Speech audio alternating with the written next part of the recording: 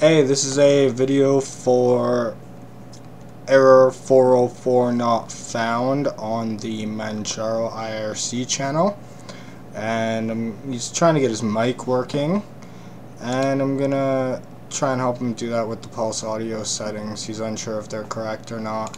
So he's got the analog stereo duplex plugged in there out of all these options here, and that's because he needs sound going through his speakers and mic input. If you just needed mic input, it would be analog stereo input.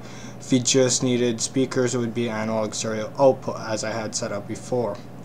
If I leave it on analog stereo output and go to my input devices, there's only the microphone that I'm using right now, and that's because that's the one that I'm using. So I disabled the onboard stuff. So when I reactivate the onboard stuff, you see my other microphone there, and I have front microphone, rear microphone, and line in. I usually use the front microphone because that's what I use on my box. I use the front port. I'm not using a notebook though, I am using a desktop PC.